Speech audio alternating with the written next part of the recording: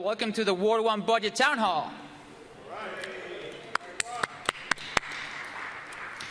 Continuing the practice Mayor Gray started at the beginning of his administration, the Mayor will brief district residents, ward by ward, on his proposed budget for the coming year. I am pleased to have the opportunity to introduce the Mayor. As he presents his fiscal year 2015 budget tonight, I believe you will see a fiscally responsible budget that makes a historic investment in public education, leverages the district's continued strong fiscal stability to build on earlier investments in affordable housing and workforce development, and improves the quality of life for all district residents. Please join me in welcoming Mayor Vincent C. Gray.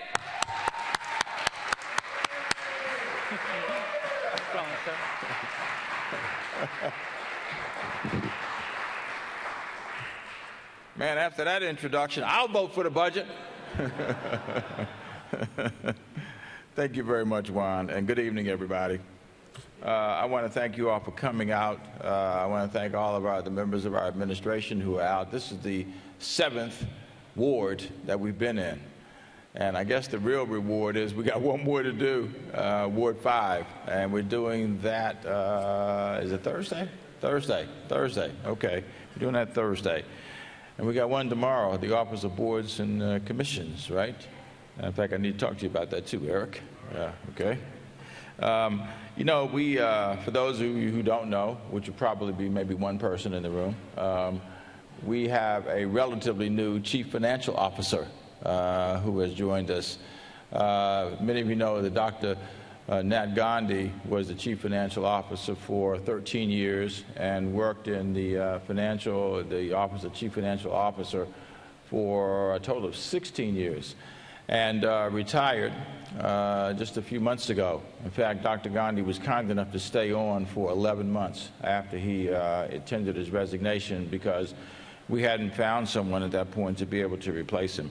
And frankly, the 11 months that we spent were well worth it because we have found someone who is a true expert, someone who I enjoy working with every day and has been out on this road show with us at each one of these budget town hall meetings. And I want to give him an opportunity to come up and say a few words to greet you, and I want you to get to know him, especially as the months and years wear on. Please join me in welcoming our relatively new CFO, Mr. Jeff DeWitt.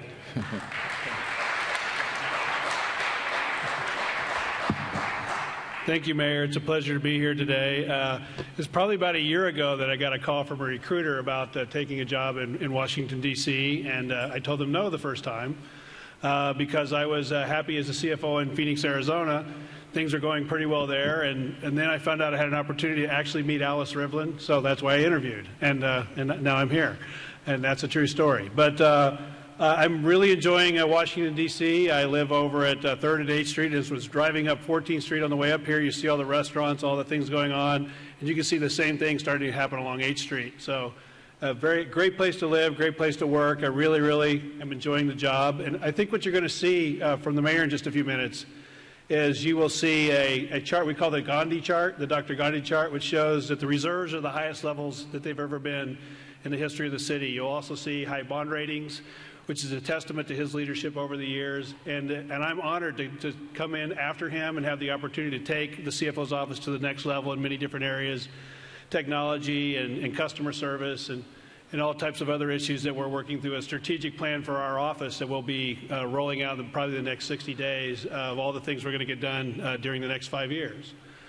So you're going to see things that like affordable housing and schools and things like that in the budget. And one of the most telling statistics that I've run into since I've been the CFO as we were preparing the revenue forecast back in February, which really drove a lot of the initiatives you see in this budget, is 5 years ago, about 1/3 of the revenue earned in the district stayed in the district. And 5 years later, about 45% of the revenue earned in the district stayed in the district. In other words, the District of Columbia has become a place to live, not just a place to work. And that's an incredible transformation that takes schools and transportation systems and affordable housing and all those types of things. And so it's a great honor to be coming in at this time with all the dynamic things going on, all the cranes up, all the development going on, and all the changes are going on in the District of Columbia. I'm honored to be here. I've been out in the community, and if you ever have any community groups that would like for me to talk to them, I'd be glad to do that. I'm listening, and we're getting ready to do a lot of things in the CFO's office, technology and things coming forward. So again, thank you. It's an honor to be here, and thank you, Mayor Gray, and thank you all for welcoming me into the District of Columbia. I really appreciate it.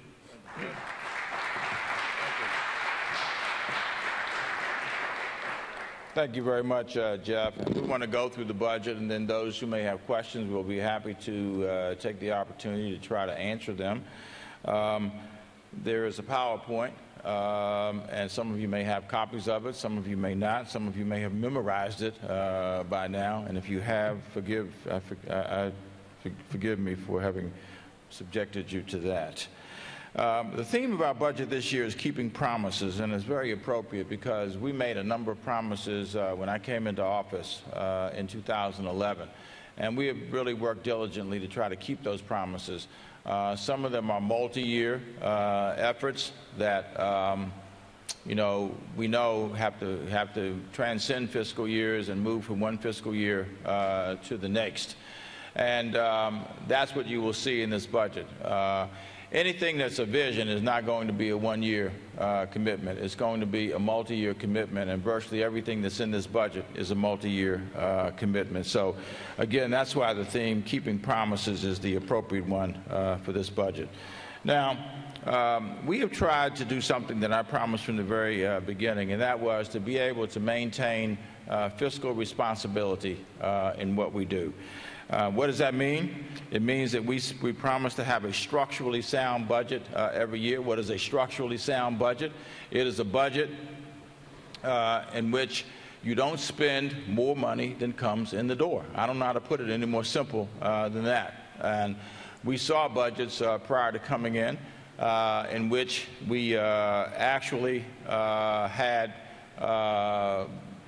people going into the bank account and spending money that was in the bank account, and we were given a lot of difficulty by our Wall Street rating agencies because we, in fact, had done that.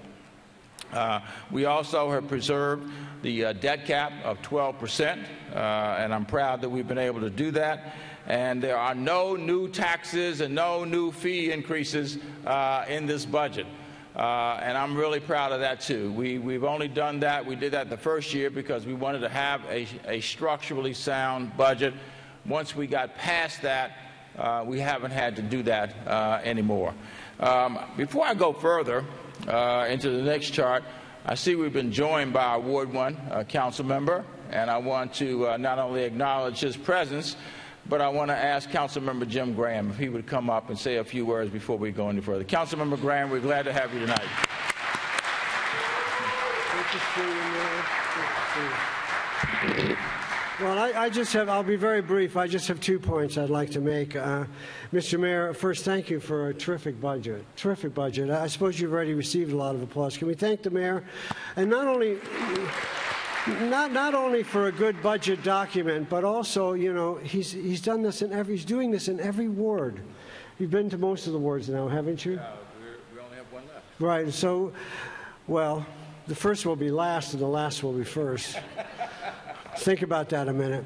But anyway, no. And this is the first mayor that's done this. Is to go out to every single ward with a special meeting, and I just want to know that I want you to know how much this is appreciated.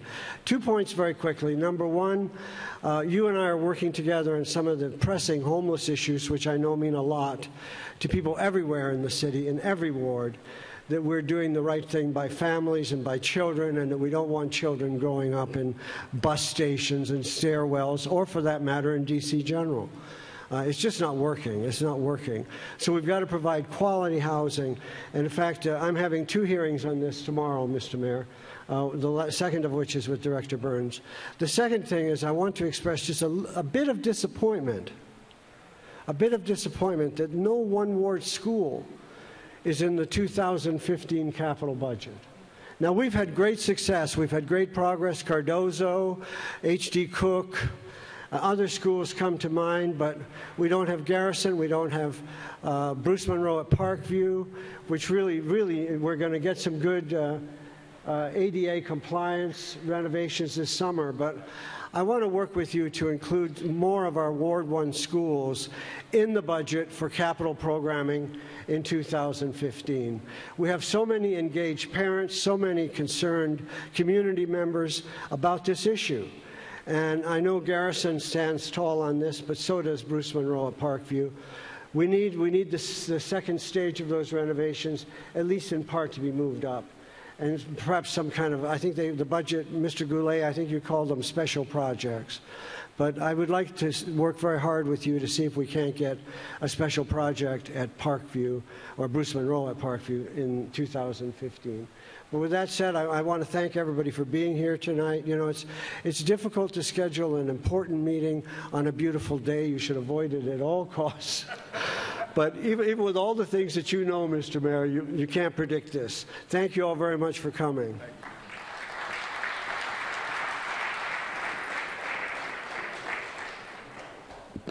I promise that the District of Columbia will have these meetings in the future only on torrentially, rainy days.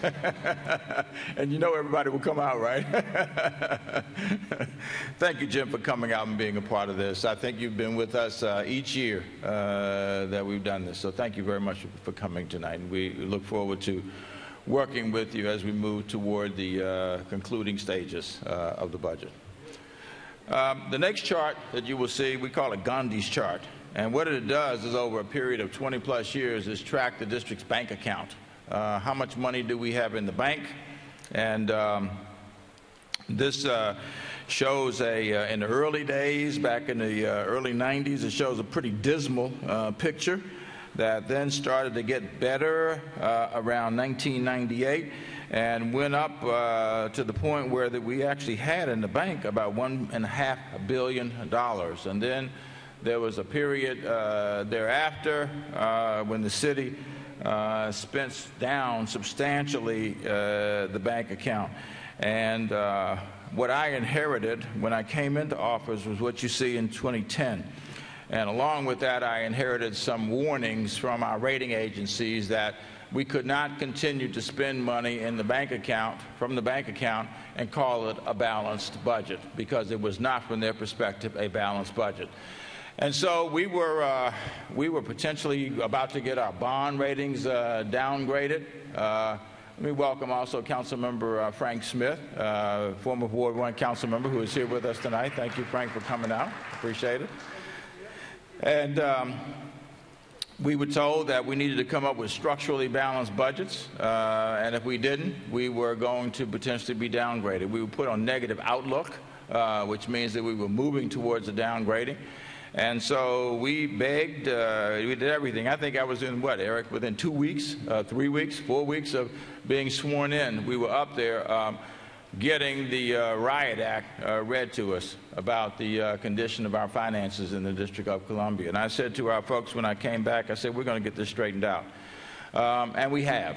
And what you see from 2010, 11, 12, 13, is an increasing amount in our bank account. We now have in the bank, we have the highest amount that the District of Columbia has ever had in the bank in the history of our city, $1,750 million. And please don't ask me the question, why don't we spend all that money? Because it'll take me an hour to give you an answer, because a lot of that money is committed to a variety of things. But suffice it to say, it has given us a wonderfully credible reputation on Wall Street at this stage, and we're now making arguments as to why we should be upgraded, not why we shouldn't be downgraded. So we are at $1.75 billion. I'm very proud of it, and we hope that by the end of this fiscal year, maybe we'll be able to increase that even further. Now, each year we go into the budget, we have what's called a baseline budget. And it projects what it would cost to be able to do the same services that you did the previous year, and then how much money you have to do that. And that's where we get this gap from. And the first year that we did a budget, we had a gap between, okay, if you guys want to continue to do the same things that you did last year, and here's the money that you have, here's what the gap is: $322 million, and we managed to close that gap. And then the following year, the gap went down. It was projected pretty high again, $172 million, but we met that gap. We closed that gap as well. The following year, it went to $0.3 million, and then this past year, the current year, as we went into this budget, the projected gap, which I think is unprecedented, was only $2.7 million. And then we got some news from the chief financial officer after that we would have, I think, another $137, $139 million, something like that, which obviously helped us close the gap. And then we had money to be able to invest in additional services for the city, which is how we balanced the budget for the current year. The next slide that you see is one that looks at what the approved budget is for the current year, local budget, from our money. Anybody know where our money comes from? Where does our money come from?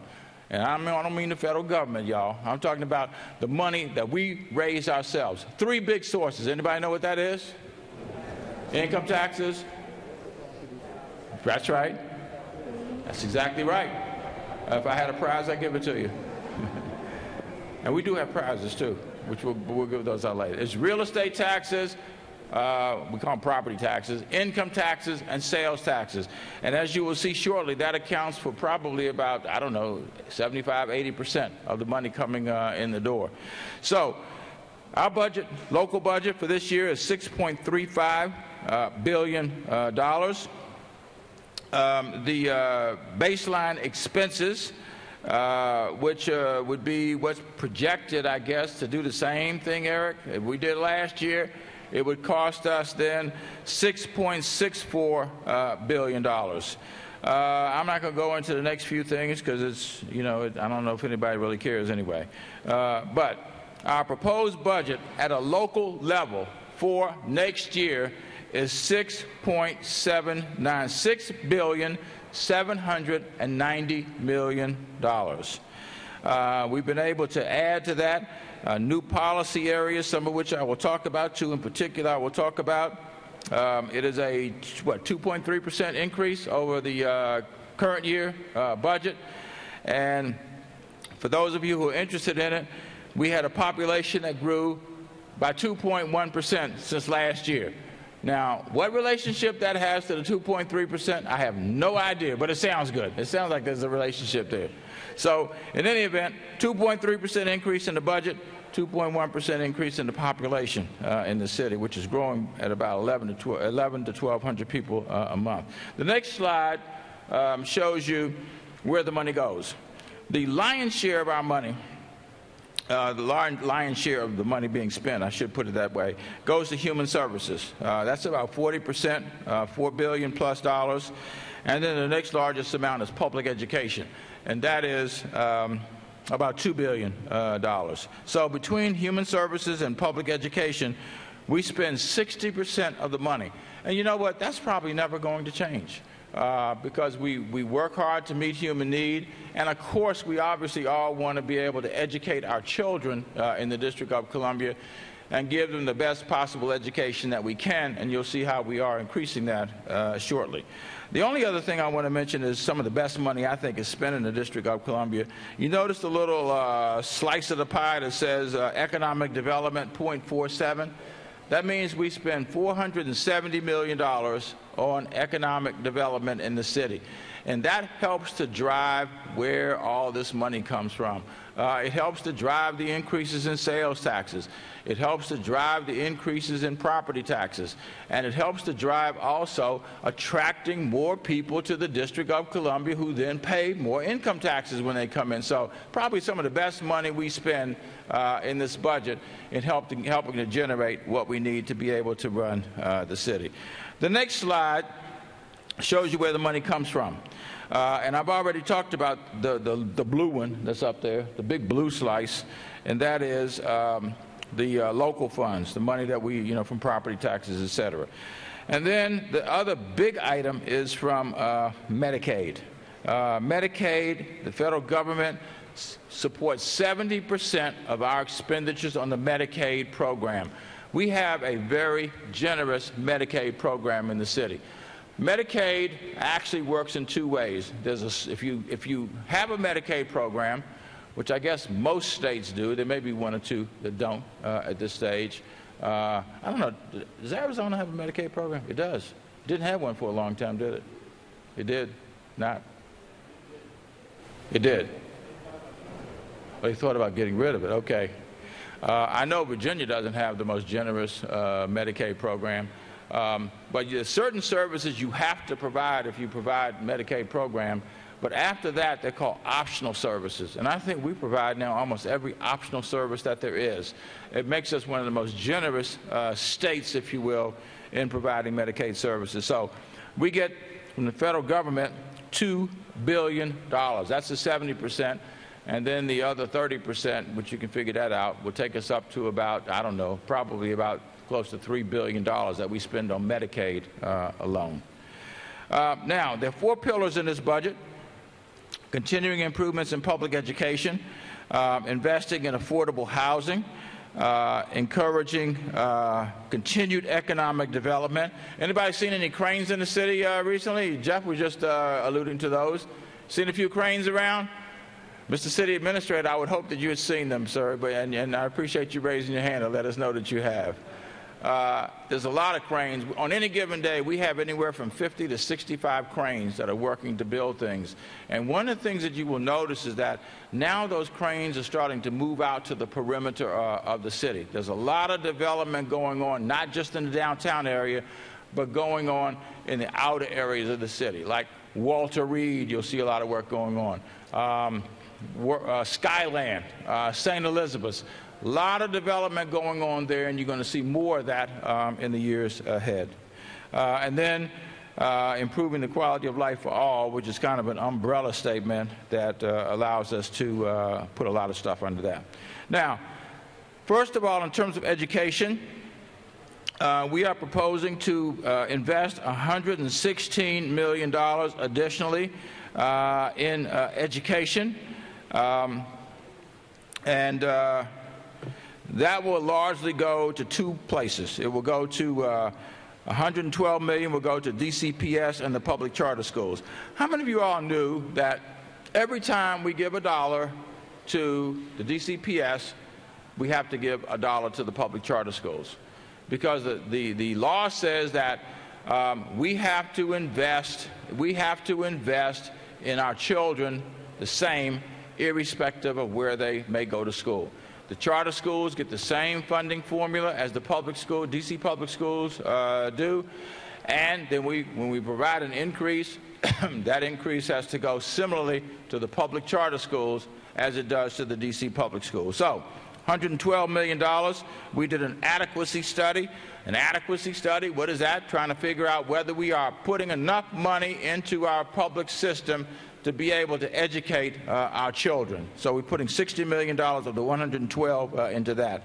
And then of the 116, $4.2 million is going into early childhood education, something that I believe is ultimately going to be the best investment we will ever make in this city.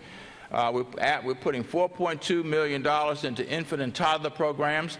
Infant and toddler is defined as a child from birth but not having turned 3 years old yet. And we now have, by the way, many of you know this, we now have the most robust pre-kindergarten program in America.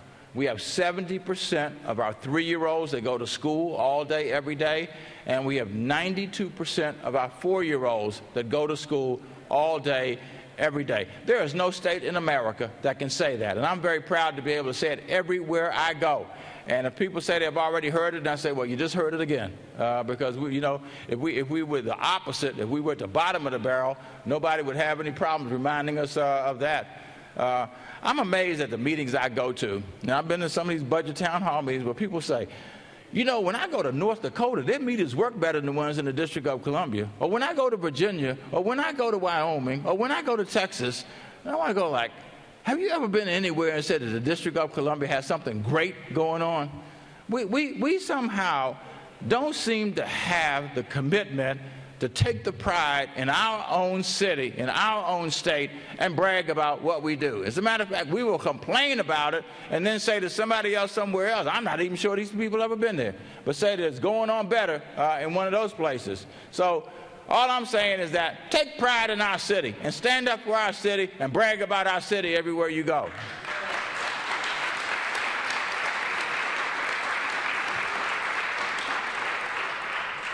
And what they're going to do, get mad at you? They don't know any different. I'm not suggesting that you not tell the truth. Yeah, tell the truth. But even if you weren't, they probably don't know the difference. But, you know, we got a great story to tell, ladies and gentlemen. We don't have to take any backseat to anybody at this stage. You know, I had a visitor yesterday to stop by my office, the mayor of Atlanta. Just stopped in yesterday because he's a graduate of Howard University, and he's on the board of Howard. And so he's here a lot. And he came and he wanted to ask me something about hospital, because Howard, of course, has a hospital. And he said, answer me a question. I said, what is it? He said, how have you all done this? He said, this city is absolutely on fire. How in the world have you all managed to do what you've done? Do all this building, improve education, getting people back to work, and putting money in the bank the way you have. How have you all done this?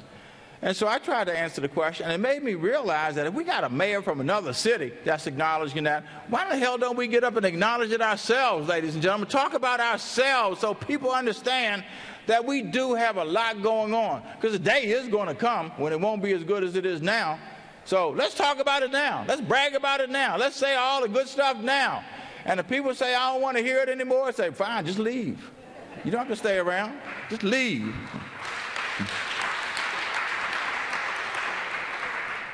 You know, continuing on education, we are proposing to put $2.8 million more into the public charter school facilities allotment. That will take us from what, about $3,000 to $3,100, Eric? And that will give us an inflationary increase, because that's the way we have a capital budget that, like Councilmember Graham was alluding to earlier.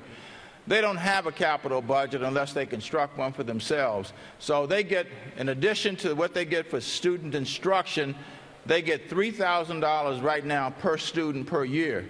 So you multiply that by the number of students, and that will tell you how much money they get on top of their instructional money in order to be able to meet their capital needs. So we're suggesting that this is a start to giving them some kind of increase each year.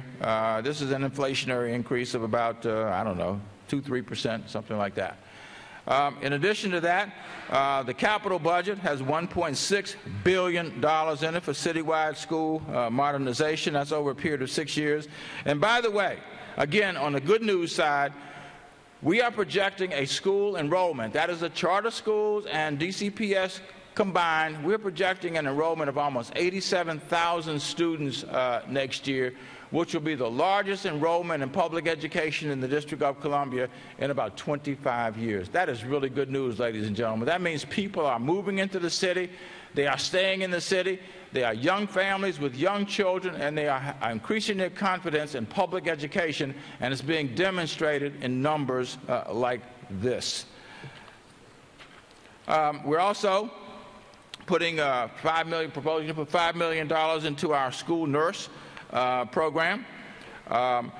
We are going to be able to say that our middle schools, and we hope to add to that, but our middle schools will have available to every student technology opportunities, algebra, foreign language, art, physical education, and music. It'll be the first time in many, many years that those things have been available to every student in our middle schools, or what we used to call our junior high schools. We are opening, we've been planning since last August, 9 career and technical education academies designed to serve each 200 to 300 students. Anybody remember when we used to have vocational education in this city? Anybody remember that? You mean to tell me y'all don't remember vocational? Y'all ain't that young. Come on, don't even try me on that one, okay? I'm not going to bite on that one, all right? Y'all remember vocational education. And the city got rid of it, like a lot of places did, back in the 90s, and it was a mistake. The curricula weren't all that, contemporary or current. So instead of just changing the curricula, we threw out the whole program, got rid of the schools and everything.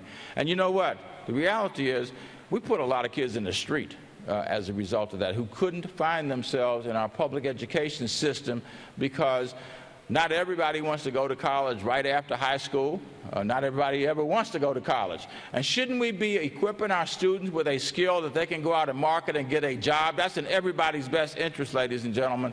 And that's why we're opening 9 career and technical education academies in August that will focus on 3 areas: information technology, the career ladder of construction, trades, and hospitality, which is a growing area.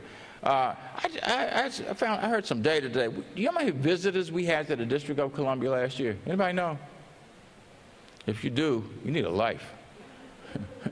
We had 17.4 million visitors to the District of Columbia, and collectively they spent $6.7 billion that supported 76,000 jobs in the District of Columbia. You're going to tell me that that's not a place where some of our young people can find themselves? And it's the whole career ladder, all the way up to being able to manage hotels or be assistant manager in a hotel, manage restaurants. We were down in a couple of months ago, down in Shaw. I was there for the ribbon cutting of 3 restaurants, 3 brand new restaurants that opened. And then a month later, I was back down there for the ribbon cutting on 5 new restaurants in one day. And with every one of those restaurants, there are jobs that are available to folks. So that's one of the areas that we're going to focus on, and that is hospitality, that we know will create opportunities for our young people. We're putting $175,000 in the budget to create free SAT opportunities for our children. No child should not go to college because her or his family cannot pay for an SAT test. So every 11th grader, every 12th grader in the District of Columbia will have the SAT test paid for by the government. And won't that pay for itself, ladies and gentlemen, when these kids go to college, get a degree, and hopefully come back and work in our city? And then we're proposing to open a new youth engagement center also. We have about 7,000 disconnected young people, ages 16 to 24 in the District of Columbia, and this is a center that will reach out to try to get them reconnected to school, get them reconnected to some type of career and technical education training, get them reconnected to society, because we all know what happens in situations like that. So many of those young people wind up getting in trouble. They wind up in the juvenile justice system or even wind up in the adult criminal justice system. We're proposing to put $1 million into our truancy prevention program, $400,000 in a D.C. Public Library program called Sing, Talk, and Read, and $1.3 million for an increase at the University of the District of Columbia, which is an inflationary increase, and you're going to see another increase shortly. Now, in terms of school modernization, we are proposing in 2015 to put in $404 million, $174 million in the high schools, $40 million in middle schools, about $116 million in the elementary schools, and then general improvements, right, Brian? And that's stuff like the ADA kind of compliance that Councilmember Graham was talking about. And then other kinds of things that schools need in order to be able to continue to be upgraded, right? So $404 million just in fiscal year 15 in those areas that I mentioned. Now, in terms of Ward 1, the schools that we're investing in, beginning this year, and I have to check, I want to check on the issue that Mr. Graham raised about what we have in 2015, knowing how detailed he is about reading the budget. I'm sure that he's right in his observation. But in 14 through 20, we're putting $67 million into Banneker, Bancroft, $35 million, $45.5 million into Marie Reed. Is that raising Marie Reed and rebuilding it? I can't remember right now. Yes, sir. Yes, it's an open floor plan school. Yeah. One of those doesn't really avail itself to modernization. Yeah, it looks like a bunker. So we're gonna. That's right. So we're gonna go through a real detailed planning process and design a more thoughtful Okay. And that's the 2200 Champlain right there at, well, Adams Morgan, right? Adams Morgan, yeah. And then Tubman, which of course is over on 13th Street. Adams Elementary School, $12 million. And then Washington Metro Elementary School, $9.9 million. Where's that located? Where's Washington Metro? Okay. Anybody know right offhand? Where is it, Frank? Go ahead. Oh, yeah, okay, sure. Yeah, okay, gotcha. Okay, thank you, Frank. That's Frank Smith's bowling place. All right, the second pillar is affordable housing. Is there anybody in here that would argue that our city has not become quite expensive to live in? And one of the things we're trying to do is invest in keeping the city affordable.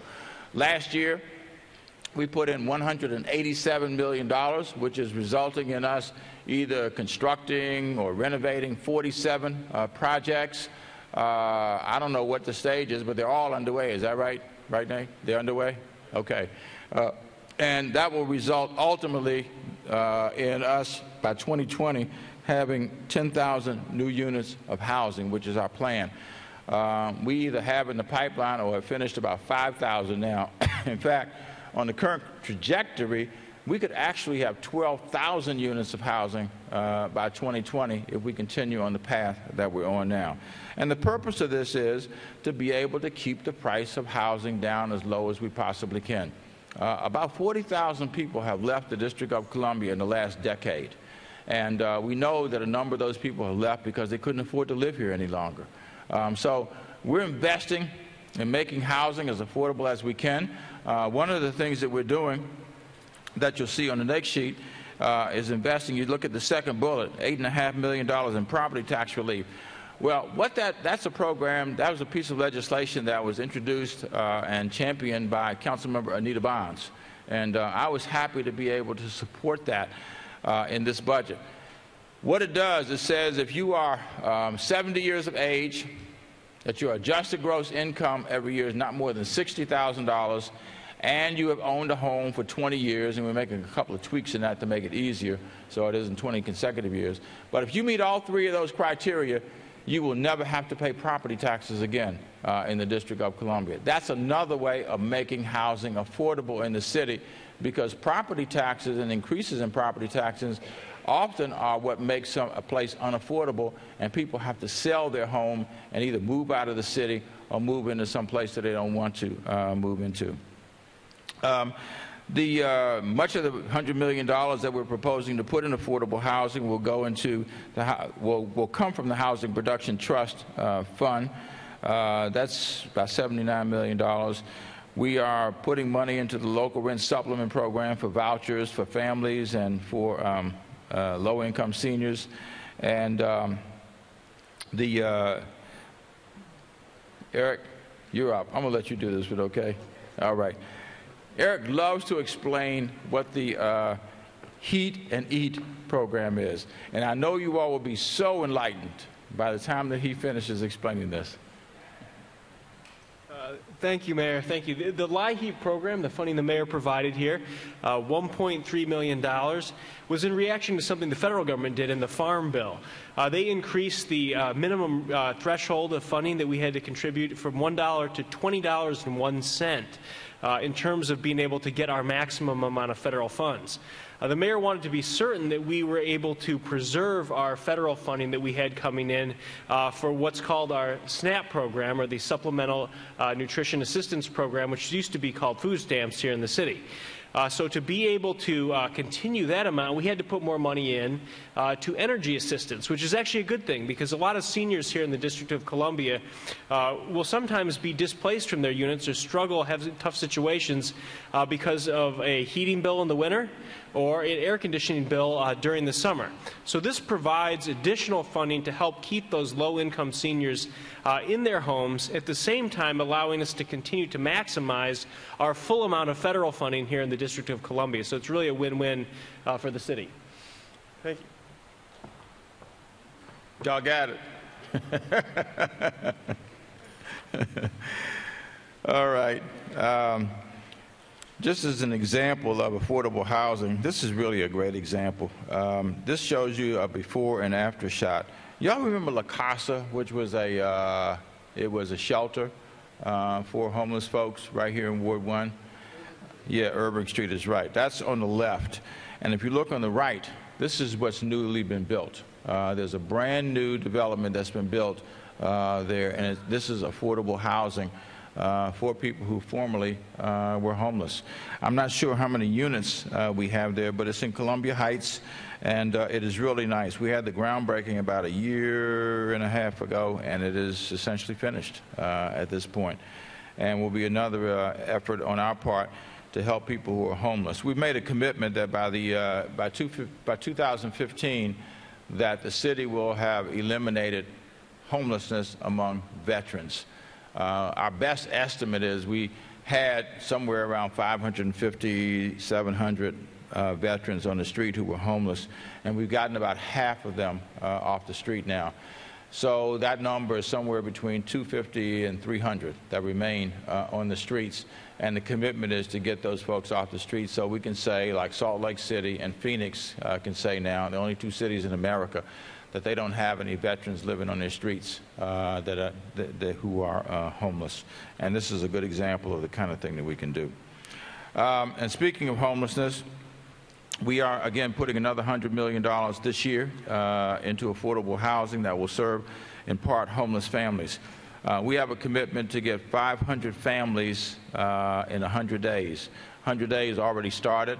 It will end around the 15th of July, and the goal is to be able to get 500 families out of shelter, out of places like DC General or hotels or motels, and move them into permanent apartments. I think we now have, I don't know if anybody has a number, but we had, I think we had placed 68 families already as of about a week ago. If anybody knows the current number, then let me know.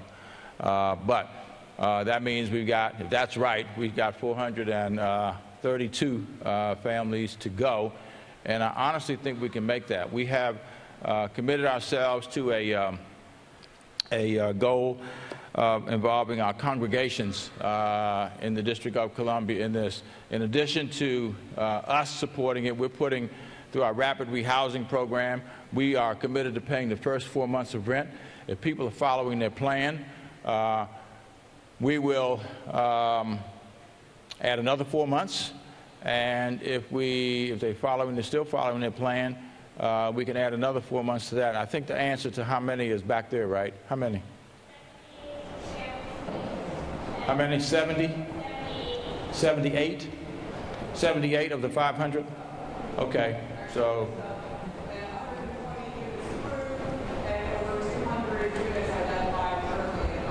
Okay, so we have 120 units that have been approved, because there were, I think, a couple hundred that were offered up, right? And they had to go through an inspection process. So that 120 is in addition to the 78?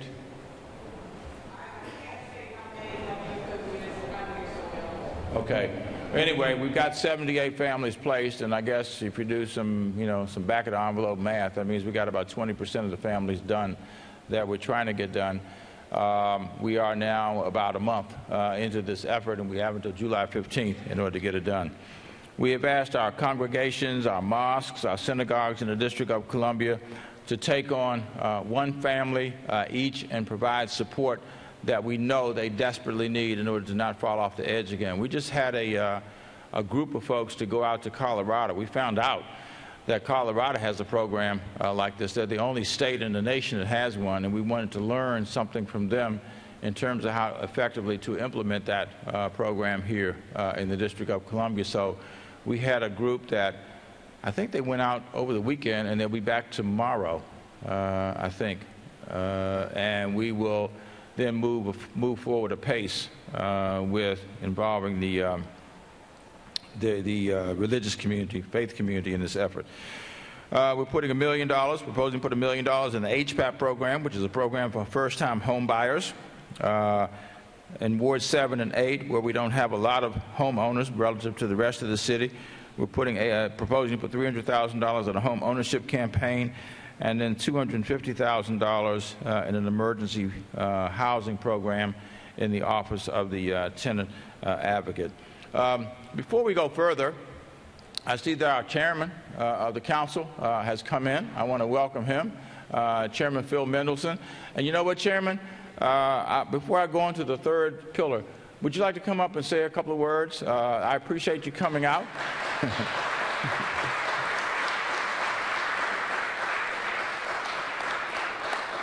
I've been badgering him to please come out, and Phil is a good guy, and I'm glad that you came out tonight, sir. Been to every meeting?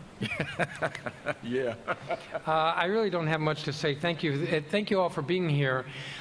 This is an important part of the budget process. As I think you know, the council got the budget April 3rd. The committees are wrapping up their hearings next week. They're going to mark up. Every committee is going to make recommendations to the committee of the whole with regard to what the budget should look like. So if you want to take what you're learning tonight and translate that to comments to the council, you should do that in the next week.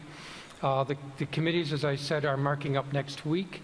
The following week, we will informally meet to discuss how to reconcile any differences and what our priorities are as a council. And then we're scheduled to vote first reading on May 28th. I'm glad you appreciated that. And this is an inside joke. I apologize for my colleagues. We're scheduled to vote May 28th, and any input you have, please get it to us by then. And thank you all for being here tonight. Thank you, Mayor.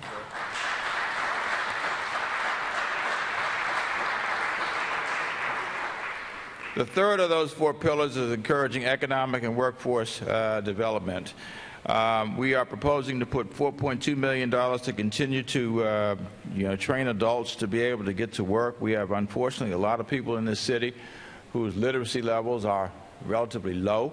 And then, as I've indicated, we're putting another $2.5 million into workforce development at the community college, which is proving to be an important part of our workforce development system. For the first time in the history of this city, we have a full workforce development system. The community college, the Department of Employment Services, the career and technical education academies that I talked about, the Workforce Investment Council, and the workforce intermediaries, all of which are focusing on getting especially adults to work, or people who are about to be adults.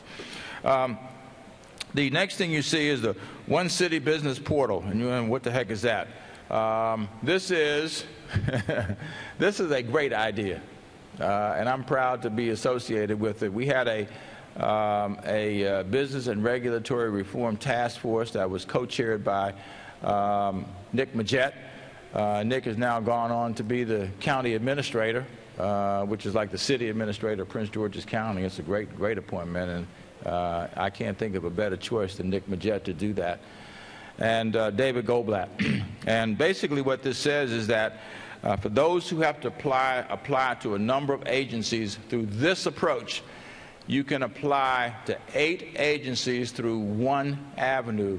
It'll access, right, Robbie, it'll access the websites of those up to 8 agencies, so you can kind of apply all in one step. This is a major step forward. We're proposing to continue to invest in the St. Elizabeth campus. We just had a meeting last week where we announced the RFP for Phase 1.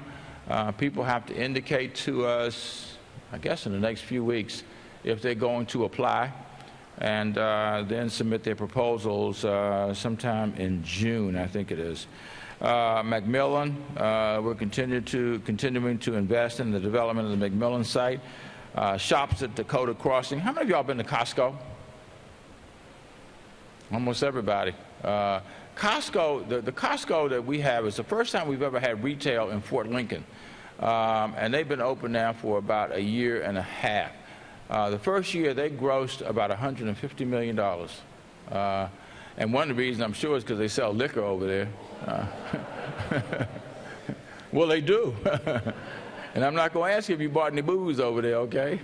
You bought whatever you want to booze. Nothing wrong with that. And they sell gasoline over there as well. I would just caution you not to gas up your car and then go buy a drink. That's dangerous stuff. In any event, we've had the groundbreaking now for Skyland Town Center, which is the longest undone project in the history of the District of Columbia. It is now underway. Walter Reed, and we've had the groundbreaking for the Southwest Waterfront, and the first phase of that will be finished by the middle of 2017, and then there'll be another phase after that. That's going to generate lots of new opportunities and lots of dollars for the city. The fourth pillar is improving the quality of life for everybody. And of course, one of the groups we're going to focus on, right, Dr. Thompson, is our seniors. We're proposing to put another $2 million into our wellness centers. That will, I think, allow us to extend the hours each day, and for the first time have weekend hours in our wellness centers. So they will be open 6 days a week, which will be a good thing. To put almost $500,000 into our commodity supplemental food program, and add another $3 million to our transportation services for seniors. This will give them a lot more flexibility to get out and about and around the city. It also will create some capacity for us to not have to turn to Metro Access every time somebody has a medical appointment. We're going to use taxi cabs. How many of y'all like the colors of our taxi cabs now? How many of you couldn't care less? Actually, to be honest with you, it's really developing a uniform appearance around the city now. We probably have, what do you think, Alan, 1,500, 2,000 taxi cabs that have gotten their cabs painted under our new scheme.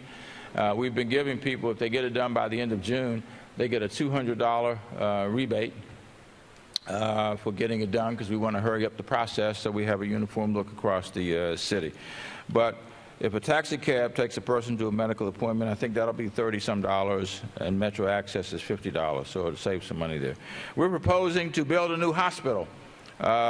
Most of you are familiar with what used to be called K. Fritz Memorial Hospital, which then became Greater Southeast Hospital, which today is the United Medical Center. It is an antiquated facility. And we know that there needs to be a hospital, a full health care system on the east end of the District of Columbia. And this would allow us to build a new hospital, which we're proposing $300 million for.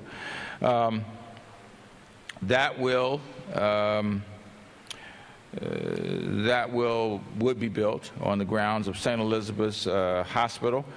We would not be in the business of operating a hospital, because it's not something that the city does well. But we know that there is interest out there on the part of health care providers in being able to operate the hospital, and we're going to be having those discussions over the next couple of weeks, given the fact that we have at least one proposal already to do that. We have a relatively new hospital. When was the new hospital, the psychiatric facility built, Steve? 2010? Opened in 2010? So this will be on the grounds of St. Elizabeth's and would create a comprehensive health care experience, including the psychiatric services as well as the acute care services in the new hospital. We will cover for the first time, right, Wayne, transplants under the Medicaid program, $2.5 million for that. And then services that would benefit children and help us to continue to hopefully reduce the infant mortality rate here in the city. We also are proposing to do something that really, this is almost unprecedented, and that is to start to increase the grants that are available to people who are receiving TANF, or as some people call it, welfare, receiving welfare benefits. I don't think that the grant hasn't been increased since 1996, is that right? So this would increase the grant now. It would increase the grant again in 2016 by the Consumer Price Index. And then in 2017, it would increase it by 46%, which would make it equal to what it would have been if people had gotten an inflationary increase starting in 1996, when it was the last time it was increased. And it'll be roughly equivalent to Maryland. And then in 2018, there would be a CPI increase as well. In terms of public safety and justice, we are proposing to continue 4,000 officers in our Metropolitan Police Department. I don't know if any of you got that mailing a few weeks ago that said that I was responsible, and I guess Mendelson was responsible for reducing the police force by 400 police officers in the District of Columbia. Let me be as kind as I can. It was a lie. We haven't reduced any police officers in the District of Columbia. Chairman, did you reduce any police officers in the District of Columbia? I didn't either, so it was a lie.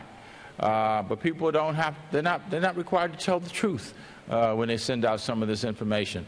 And that was a dastardly thing to do.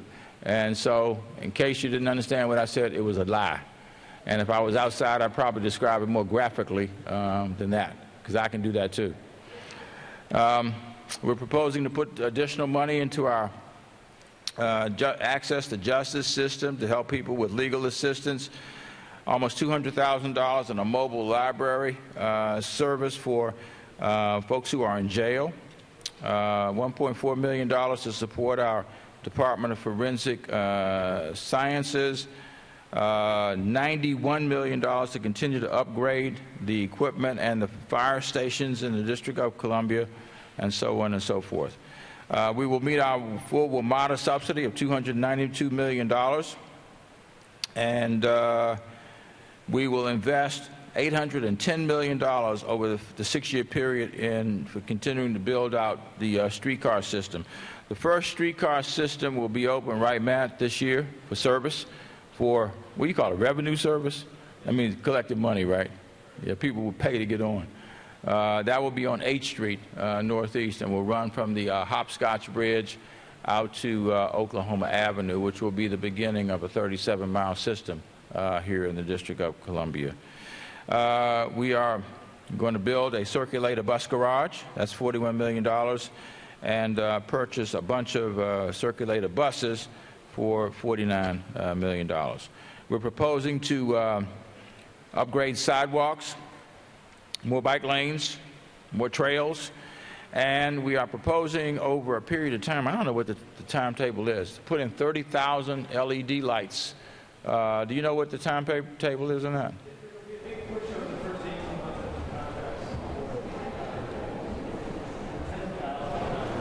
10,000 in 18 months? Yeah, of course, if somebody's light goes out on their street, they'll be replaced right away, right? Yeah. In any event, LED lights will be much less energy sapping, and the lighting will actually be better as a result of that. That's going to cost $55 million to maintain our streets and install the new lights. We are proposing, this actually is groundbreaking. I mean, this is stuff that I care a lot about. I'm sure our agency directors too, and that is a new procurement system for the District of Columbia. We've been working on that for a year. And I know if James Staten were here tonight, he would come up here and preach to you, quite literally, about what this is going to do for the city. It means that agencies will be in a position then to have better control over their procurements, because staff that are currently working for the Office of Contract and Procurement will be then based in the agencies. One of the travesties is, I'm going to use, where did Wayne go? The Department of Healthcare Finance, with a $3 billion budget, has no procurement staff. It has to rely completely on the Office of Contract and Procurement to get their procurements done. And that's just not a good thing. It just takes too long. And so we've been working, internally. We've been working with the chairman to be able to introduce a new approach to procurement, and we are now in the course of rolling it out. Staten has been meeting with the agency directors, and I think, I don't know, by the middle or end of June, the staff will be on board and placed in the agencies to create a brand new procurement system here in the city. Those agencies that already have procurement authority, like the Department of Behavioral Health, or the Child and Family Services Agency, they will not be affected. They will continue to have what they have now. We're not going to take anything from anybody. We're going to try to increase the capacity of those that don't have procurement authority. We are proposing to, again, a $15 million city fund for money that's available, managed by the Community Foundation, that would be available to nonprofits. We had 315 applications, grant applications, this first round, and there were, I think, 58 or 60 or something like that that were funded, and that tells you the level of need that exists. But the hope is that the council will continue to support this approach. It's not anything that the government is not involved at all in the decision making. We simply wanted to make the dollars available.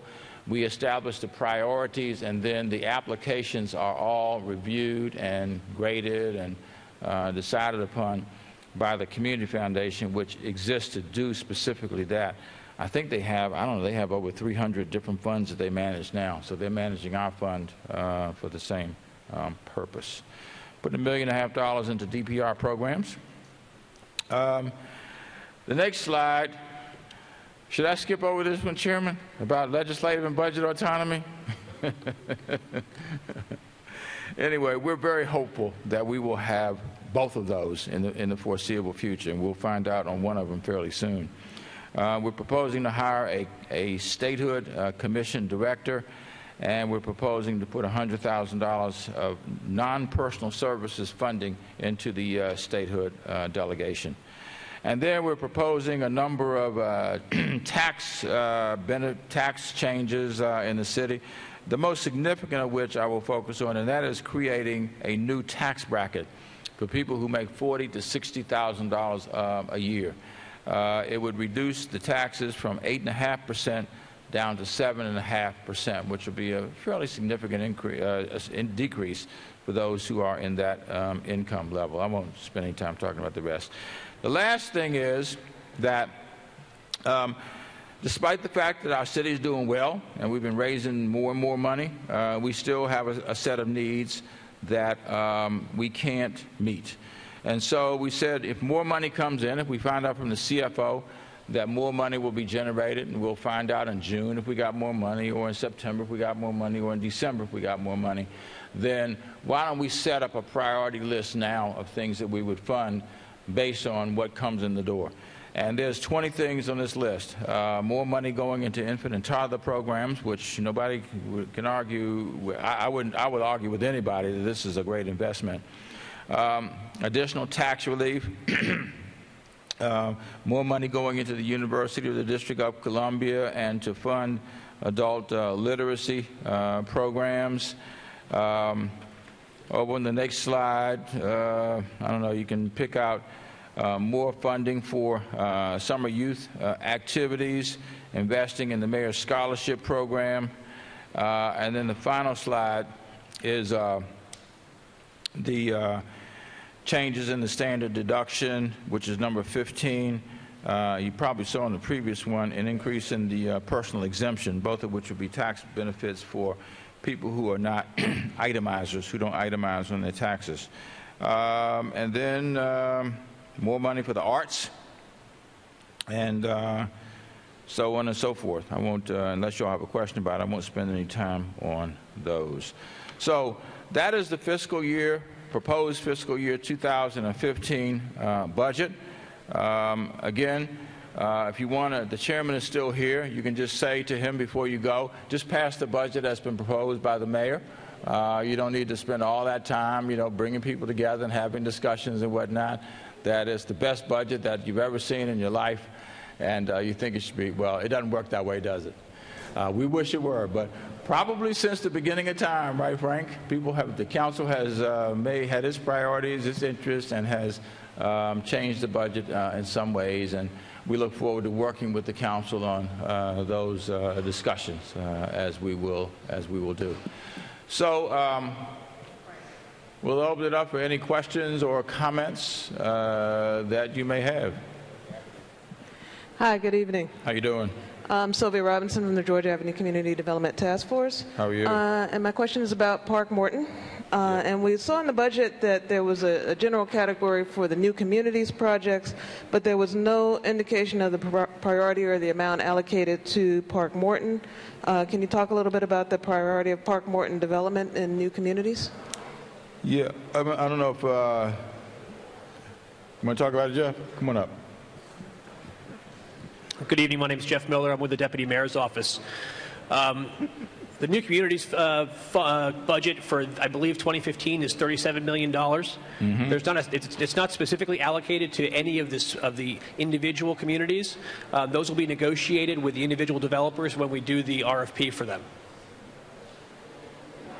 So there is money allocated in the new communities. We assume some of it will go to Park Morton, but there's no discrete amount set right now.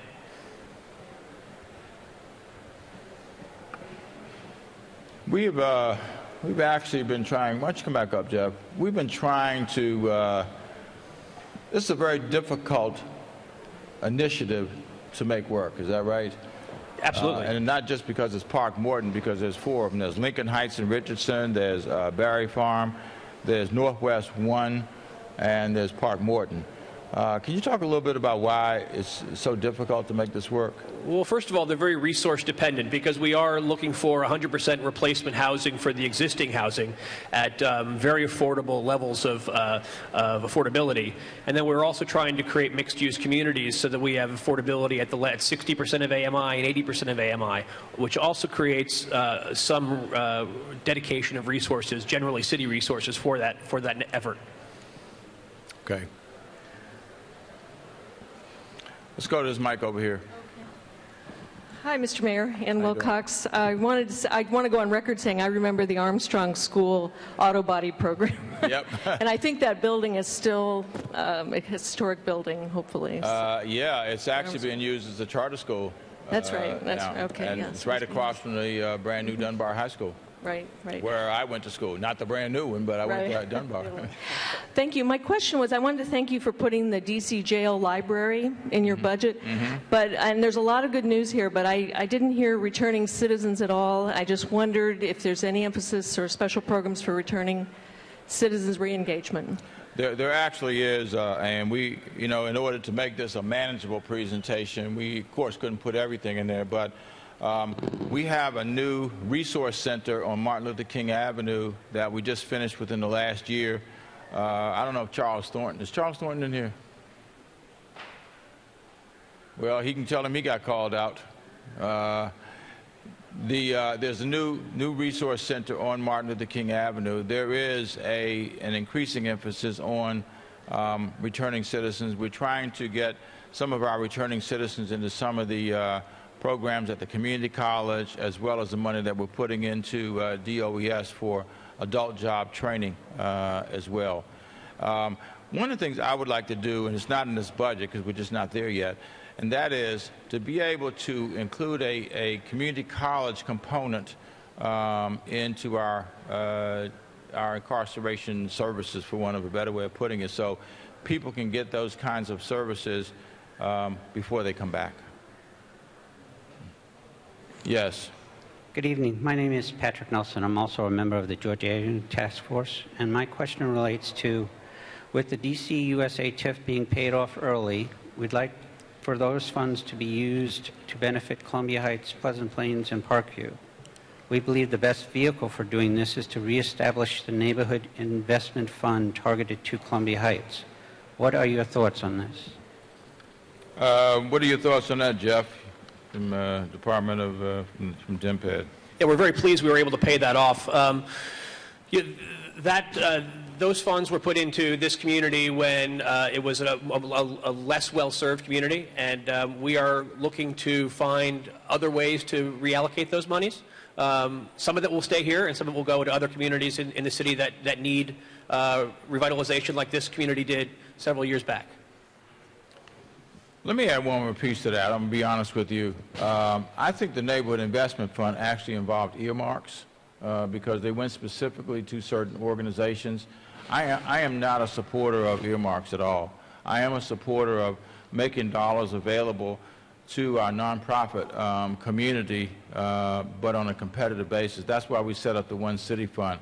Because I've seen earmarks abused. I was in the council when there was some incredible abuse that was observed with earmarks on the table.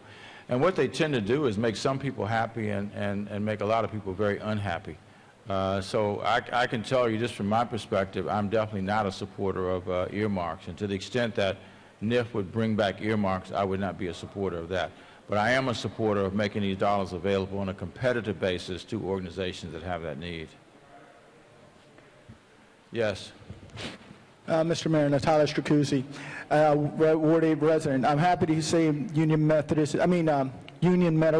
Care Center is still going to stay in Ward 8. United Medical Center. United Medical Center. But what I'd like to know is, are we selling that property to come up with the $3 million? No. And no, it's not $3 million, it's $300 million. $300 million, then. So we're not selling the property, and we're going to put that money out and let another hospital take it and profit from it. And then on top of that, with the circulator and the cars. Wait a minute, whoa. Somebody's going to profit from it? What does that mean? Well, you said another company would come in and run it. I said, yeah, they would be operating. Nobody's making a profit off of hospitals these days, I can assure you. And the government is really ill-equipped to run them. The only reason we would be asking somebody to come in and do this is because we think it would be a better provided service. So I just don't want to leave that out there, that we're inviting somebody in to come in and make money off the government's back. That's just not true. There is no hospital other than the United Medical Center, which is on Southern Avenue. It is an antiquated facility. It was built for 450 people. We would not build a facility like that again. So the idea is to put the best state-of-the-art facility that we possibly can in place on the east end of the District of Columbia and get the best provider that we can in order to be able to run that service. You know, United Medical Center was about gone.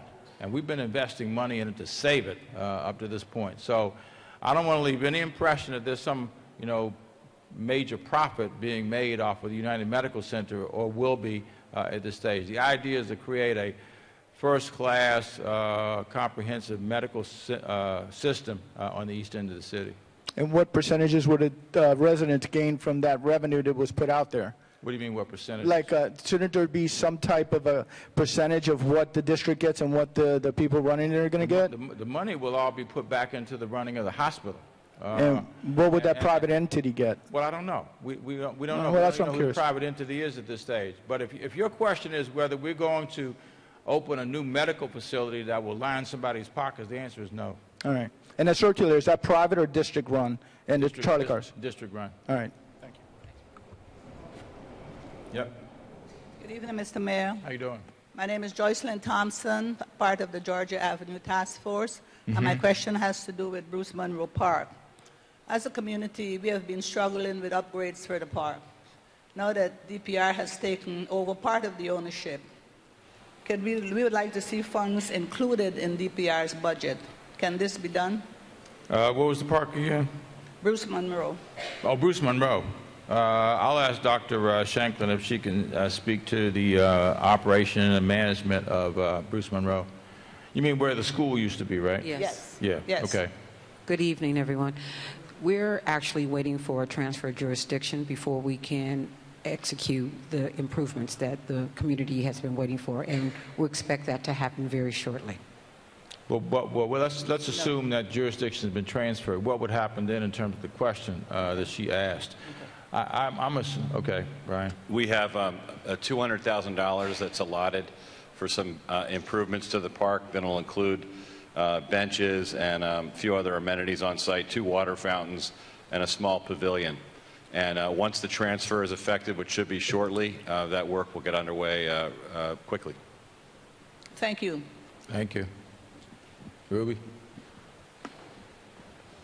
Good evening, Mr. Mayor. How you doing? I was going to stay home, but I got a ticket for $45, so I noticed they increased the fee. So I figured, let me come and speak up. I'm sorry you got a ticket. I know. I haven't gotten one in a long time. But I wanted to say thank you because under your administration, a lot of things changed for the community that I serve, which is the gay, lesbian, bisexual, and transgender community. So every time I get a chance, I'd like to thank you because not many leaders have done that in the past. Thank you. I do know that there has been resources allocated for LGBT youth homelessness, and I do work a lot on crisis intervention. So many of the clients that I have face barriers obtaining employment. A lot of them go through the cycle of incarceration because when they do come out, there's not a lot of services available to them. Because the ones that are available haven't caught up yet with sensitivity against homophobia and transphobia. So I know you don't believe in earmark money, but I do believe because many of my clients cannot go to the traditional places. Have you earmarked or put money into the Office of LGBT Affairs? Usually when I reach out to them, I know before they didn't have grant-making authority. You know, the LGBT population is 10% in the city, and I believe that their taxes should also go to, you know, the needs for their own community. So, well, I certainly agree with that, but the Office of LGBT Affairs is not the only place where we spend money on the issues affecting people who are gay, lesbian, bisexual, transgender, or questioning. Yeah.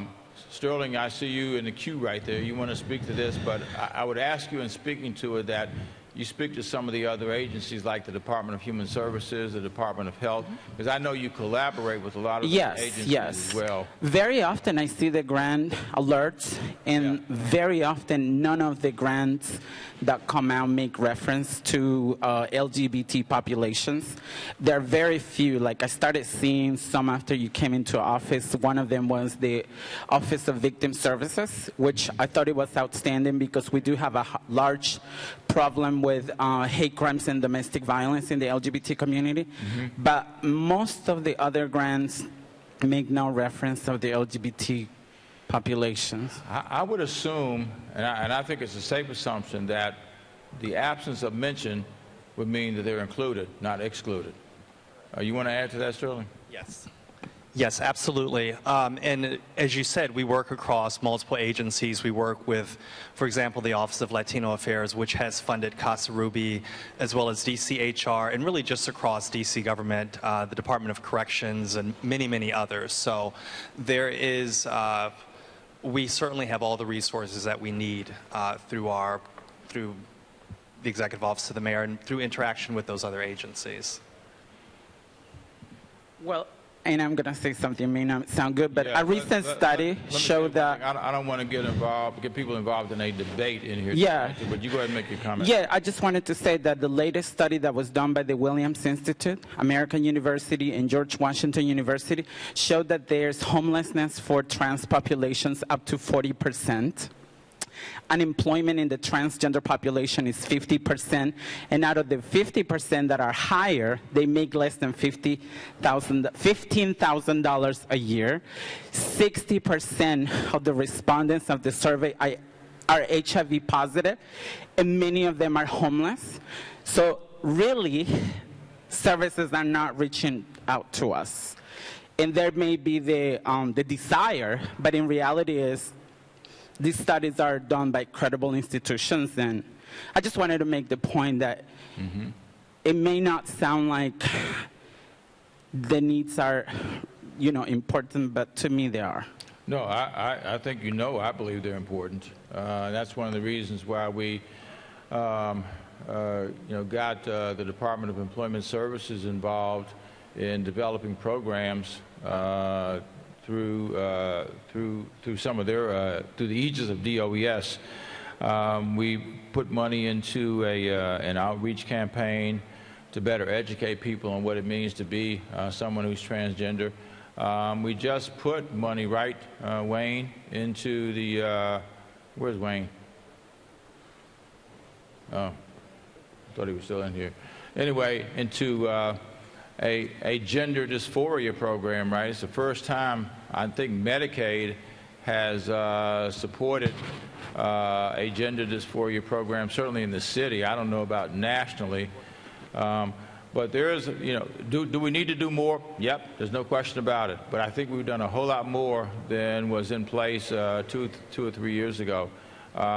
from the Medicaid perspective, the gender dysphoria program is being managed in your office, right? And then we've got, insurance companies now that are being required to offer that coverage. Commercial insurance companies being required to offer that coverage. I don't know if you want to comment on any of that or not. No, it's not much to add. If the Medicaid's policy is crystal clear, if the procedures are deemed to be medically necessary, Medicaid will pay for it. Okay. Yep. Good evening. How you doing? My name is Darren Jones. I'm also with the Georgia Avenue Task Force. My question is, in expanding the circulator bus, in expanding the budget for the circulator bus, can new routes be expanded, specifically one which brings the circulator bus up Georgia Avenue? Let me ask Matt if you can speak to that. I'll tell you something.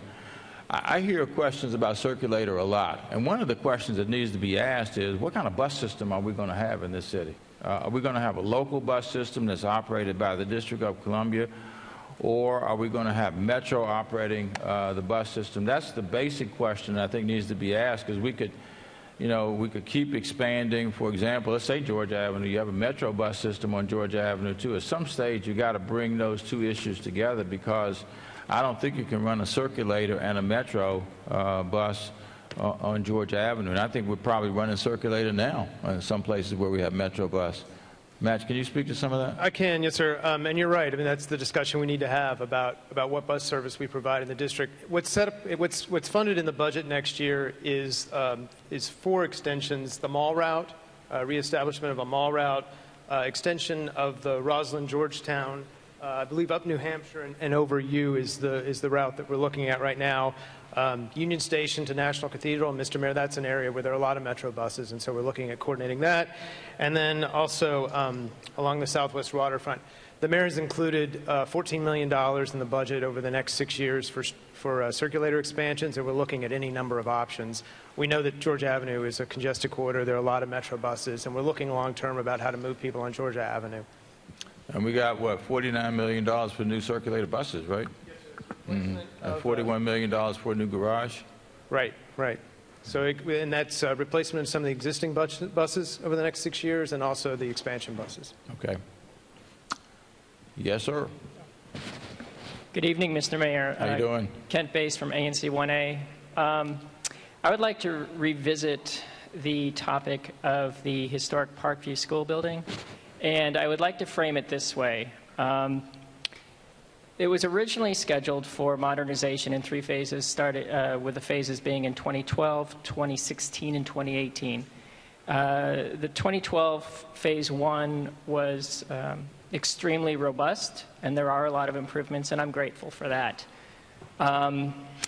Yet when I looked at the budget last year, I saw that the 2016 modernization evaporated, and the only one that was there was 2018. In digging into it, I understand that that's because the 2012 modernization was so robust that part of that phase 2 had been rolled into it. Again, I appreciate that. You mean it had been advanced? It had been advanced, and again, I appreciate that. But in looking at the budget this year, I was surprised to see that the 2018 phase has completely evaporated. And again, I appreciate the theme of keeping promises, but there are a lot of promises that have been unkept with this school community, many of which date prior to your administration. If you think back to the way Parkview and Bruce Monroe were consolidated and the jockeying for which building would be used, it's still a very tender issue. Now, I am grateful that we're going to get the elevator and the lifts to comply with the ADA issues this summer. Again, greatly appreciated and desperately needed. And it sounds like some other high priority issues may have some flexibility. But it gets down to the point of, if any school modernization, once it's been committed to and underway, improves to the point where the phase 2 or 3 can then just be removed, what's the point of a phase? Again, there was a commitment to the community, and I'd kind of like to know where that 3rd phase went. Brian, can you speak to that? I do know this. In constructing the budget, as much as we would like to not change anything, there are exigencies that result in changes. In fact, that's probably how, on the opposite end of your question, that's probably how Parkview got moved up for spending money in 12 that might not have been spent then until 16 or 18. The day will come, fortunately, you know, when we will have gotten around to every school. The city will have gotten around the first time to every school, and some of these kinds of issues will disappear. On the other hand, I appreciate the advocacy, especially Commissioner Bates. I know you've been a great advocate for not only that, but a lot of other things. And it helps us be able to continue to focus on the priorities that are most important to people, recognizing, sadly, that the priorities typically outweigh the dollars that we have. In fact, that's what we saw with the priority list of services in the operating budget that we couldn't fund this year because the money just wasn't available. So, Brian, you want to? Yeah, there's not a whole lot more to elaborate on. The next phase is actually scheduled in 2021, which is just outside of this year's CIP. And I should note that in the summer of FY12, the amount of money that went into the phase projects close to doubled. So we actually accelerated work on a number of schools, including Bruce Monroe. And we are, of course, doing the elevator project this summer. And I get this question a lot. We've got 2/3 of our schools that have been modernized, either wholly or in part, and about 1/3, therefore, that are left to be touched. And I know that we probably can't get there fast enough for a lot of the parents and advocates out there, but we are moving as quickly as we can within the constraints of time and money and all that other stuff. So we understand, and we're getting there as fast as we can.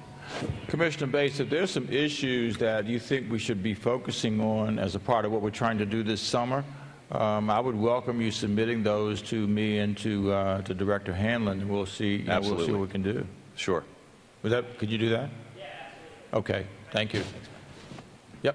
You're going to get the last question on this side, okay?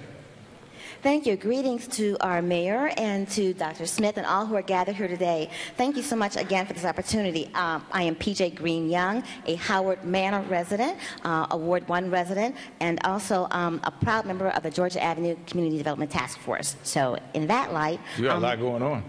Just a few things, given the energy. The Howard Town Center has been awarded an $800,000 tax abatement, and the money had been allocated to fund this.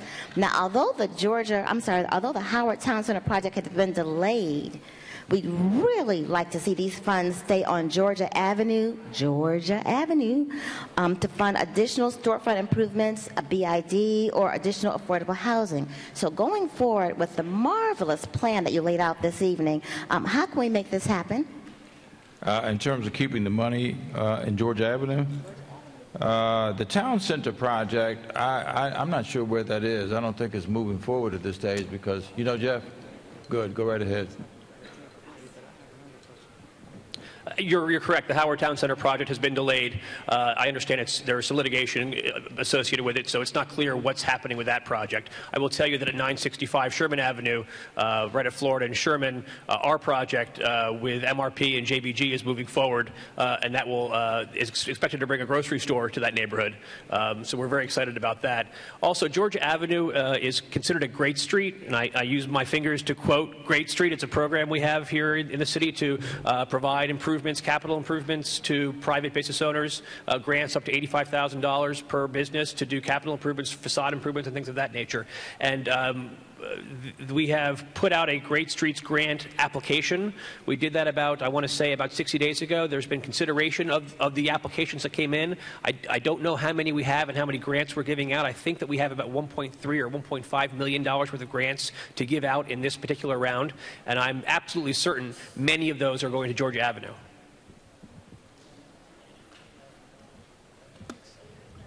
So is that going to stay on Georgia Avenue, the $800,000 that was allocated? Will it stay? Was it actually $800,000 in money, or was it a tax abatement? But a tax abatement is not cash. That's just simply money that somebody doesn't have to pay. No, I don't know. I don't know that Councilmember Evans. Do you know anything about Councilmember Evans advocating for some money to? The tax abatement is not cash, though. that's like me saying, well, it's like what we're saying with our property taxes for seniors. It's worth a lot to the seniors, but it means money you just won't have to pay. But there's no liquidity to it in terms of moving it somewhere else. I don't know what Councilmember Evans may have had in mind. He'd have to explain that himself. But I can assure you this, that a tax abatement is not cash money that we can move to another place. Thank you so much. I don't know if that satisfies you, but that's the best answer we can give. Okay. All right. All right, ladies, you all going to get the last two comments or questions. Thank you, Mr. Mayor. My name is Gabriela Mossi. I'm ANC Commissioner in Adams Morgan. I'm also with the D.C. Latino Caucus. So I'd like to make two comments. And one is, on behalf of the Latino community, we're very grateful for some of the initiatives that your administration has taken on behalf of our community, especially this week that we were able now, our members, our Latino residents are able to get driver's licenses. So we're very grateful for that. Starting May 1st. Yes. Undocumented. Which is undocumented exactly. folks, yeah. Yes. So, but moving on to the budget, I do see a lot of very good investments in our city.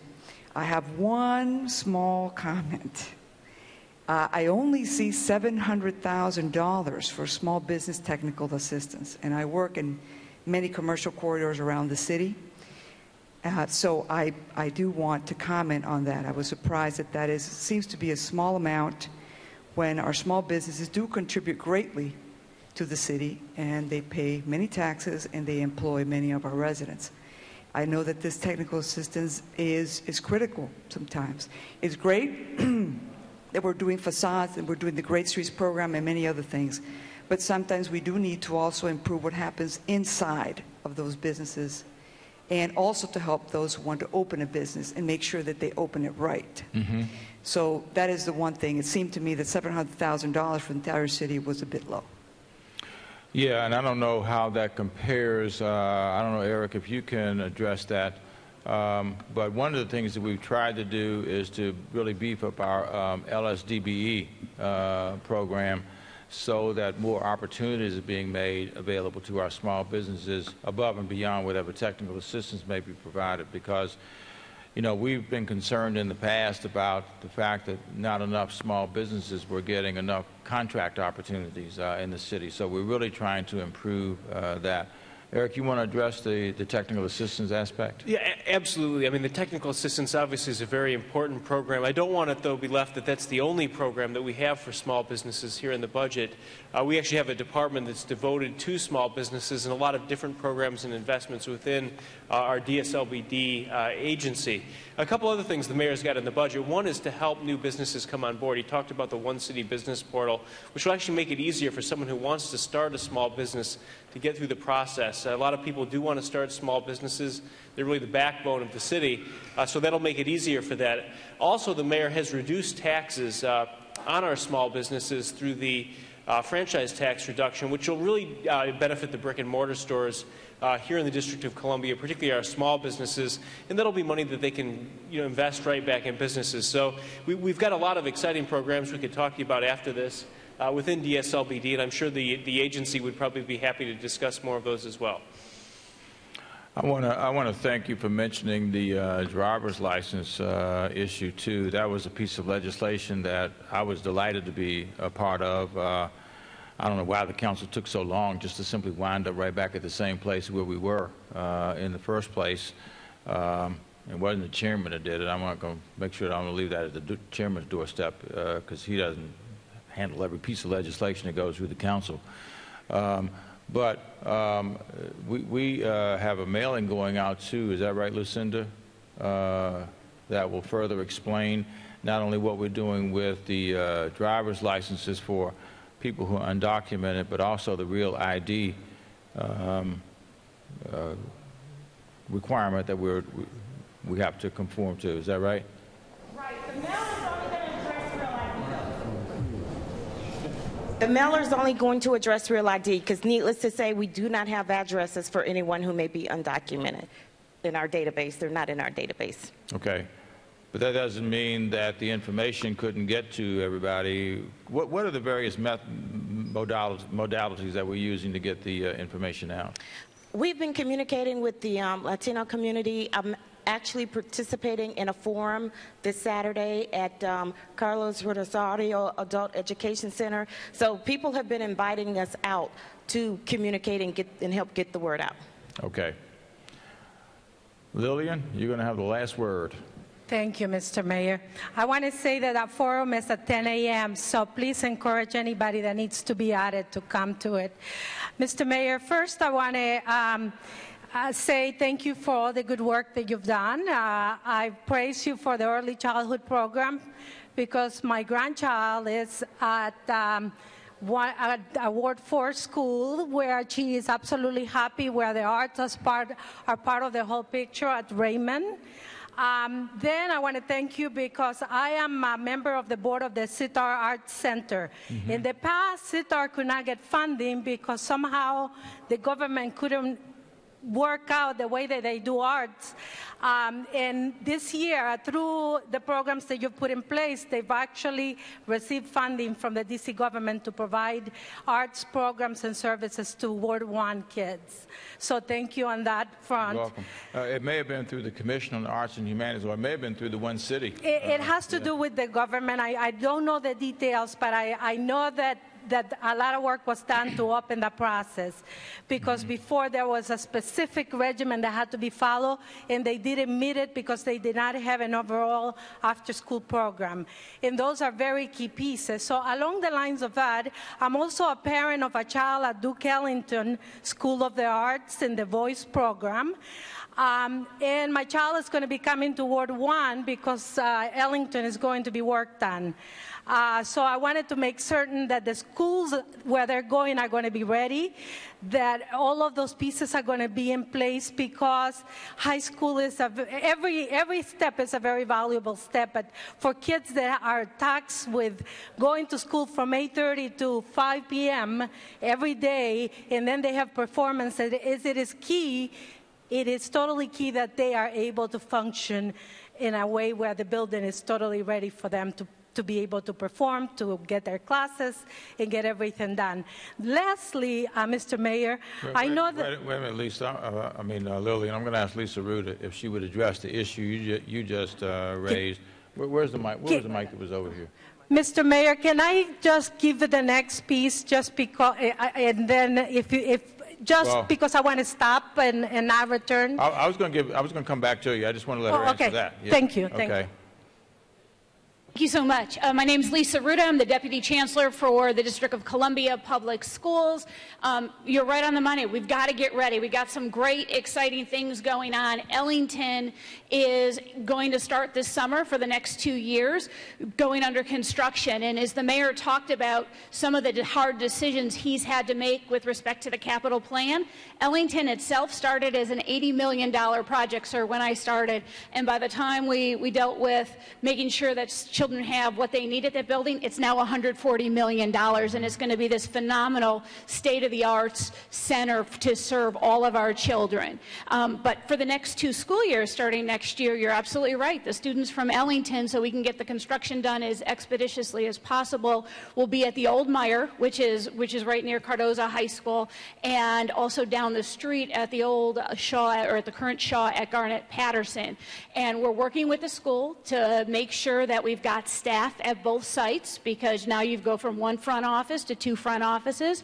We're talking about transportation and how to make this as successful as humanly possible. I'm going to be candid. Anytime there's change, there's going to be some bumps in the road, but with Principal Pullins, the entire staff, as well as the students, I'm expecting some really, really, really good things to happen with Ellington, and hopefully, just like at Wilson, remember when Wilson moved over to UDC and everybody was on Connecticut Avenue, and guess what? We've been in the new Wilson building for a couple of years now, and that just seems like we got through it and we got to a better end product. So appreciate your patience in advance. I think the entire Elling team is working super hard to get us ready to make the transition as smooth as possible. Thank you. I think it's going to be the finest performing arts high school in America when it's finished. Absolutely, and I think with that staff, and I think the Chancellor and the Mayor would clobber me if I didn't mention that this is in fact Teacher Appreciation Week. Yeah. So most folks don't have a favorite doctor, a favorite pharmacist, but they got a favorite teacher, and because of the man up front,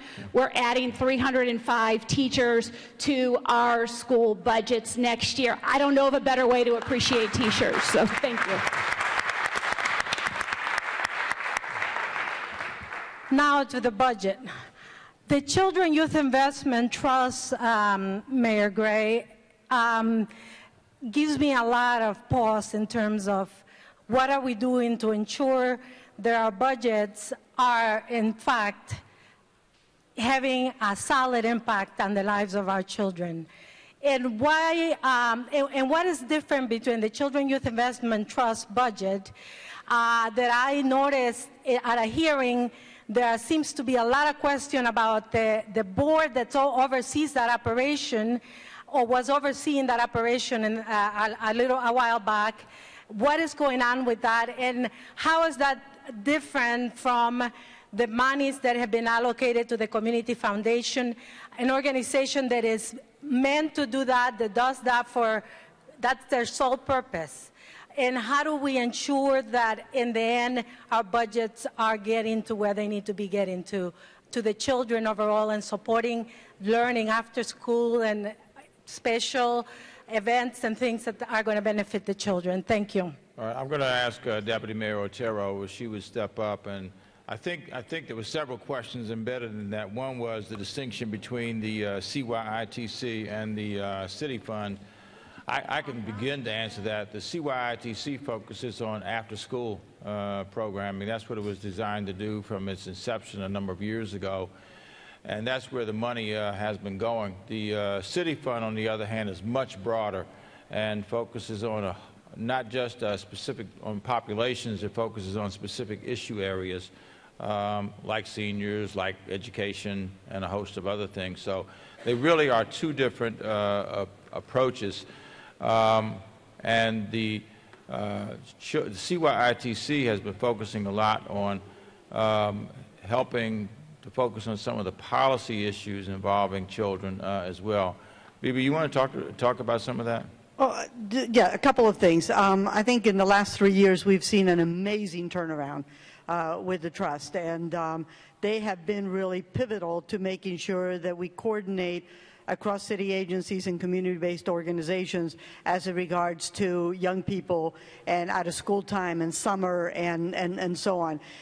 So if you have questions about where it is today versus where it was 4 years ago, I would really suggest that you look at their website and look at some of the data and some of the information that they've put out.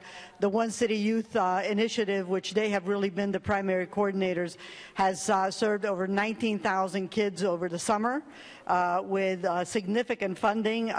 Aside from the $3 million that are in their line item in the budget, I think the trust has gotten probably close to about $8 million for youth programming.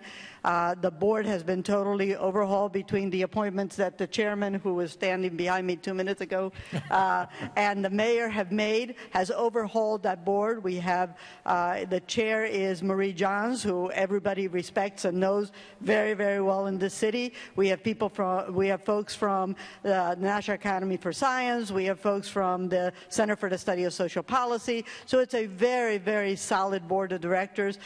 We've just gotten an audit. One of the criticisms was that the audits were behind and not. We have clean audits for 2013. We've accomplished all the audits for 10, 11, and 12. So the trust is really underway to be the organization and is the organization that was originally envisioned to be. And in fact, across the country, we are getting requests to have them come and speak and talk about this amazing public-private partnership that is the Children Youth Investment Trust, city government, and community organizations. So I'm very, very pleased with where they've gotten this year.